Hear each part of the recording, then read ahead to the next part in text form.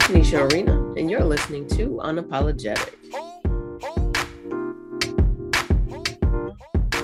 Happy New Year, y'all. It's been a while, and per usual, every time I sit in this chair, there's lots of things to talk about, but I think I want to keep this one short and sweet and to the point as we move into the King holiday. And for those of us in social justice work, it's like holiday time and busy. Like, this is the one, right? And there's going to be all kinds of King quotes and, peaceful this and that. And it's like, okay, what we're not going to do is continue to whitewash history and truth, right? The time of his death, Dr. King was one of the most hated persons in our country, right? But that's not the piece that we want to talk about. But we need to talk about that while all these celebrations are about to pop off, because we need to not have any celebration without any voting rights legislation.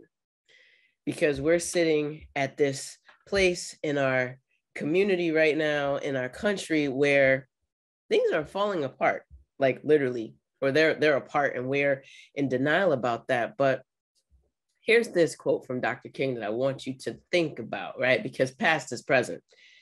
I think the tragedy is that we have a Congress with a Senate that has a minority of misguided senators who will use the filibuster to keep the majority of people from even voting. I'm sure this was in 1960 something, but here we are at the beginning of 2022, and this rings very true. There was a vote today, and literally our electeds are showing you exactly where they stand and on what side of history that they're going to be on.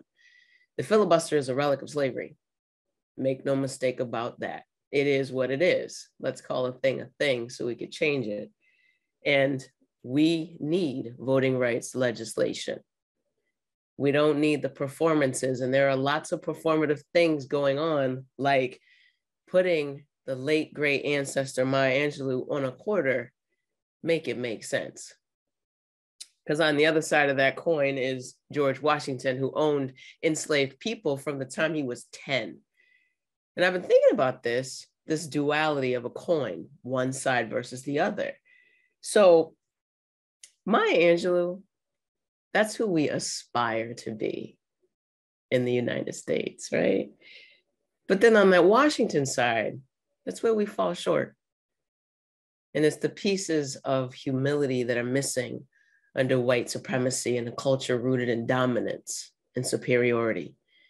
We aspire to be these great things, the performances, but we fall short. And it's in the places that we fall short, that's where we're going to find that humility and connection, and that's where we need to be. And then we can actually get to that place where we'd have a coin that would have Maya Angelou on both sides, and not honoring an enslaved person who owned enslaved people, and then this great ancestor on the back. Because what sense does that make? Just like King Holiday, let's celebrate. I have a dream. I do too. I have a dream that will tell the truth and shame the devil, and will actually have real change. Not performative coins, but real change. Voting rights legislation will end police brutality, will end homelessness. We'll have universal health care, because we are still in the middle of a pandemic. How many people do you know, maybe you yourself, have fallen down with COVID? And even the way that we talk about it, oh, it's mild. Mild is relative. That assumes that you're already healthy to begin with. It's ableist. If you don't know what that means, look it up.